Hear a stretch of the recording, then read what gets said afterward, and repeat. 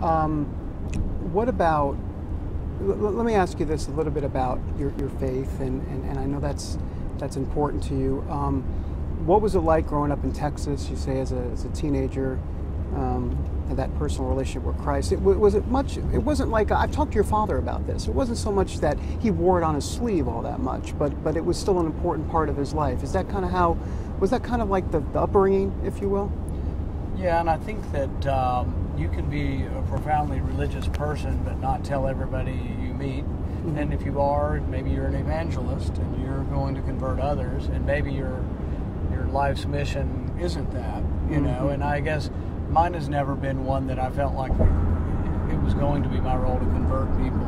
Mm-hmm. But I feel like it's an important part of not only, my life, if not the most important part, but it's an important part of a civilization to have a faith, and to have a bearing. And so, today, when I spoke, I talked about how, a culture has to have a virtue, and a civilization has to have a virtue, and laws aren't enough.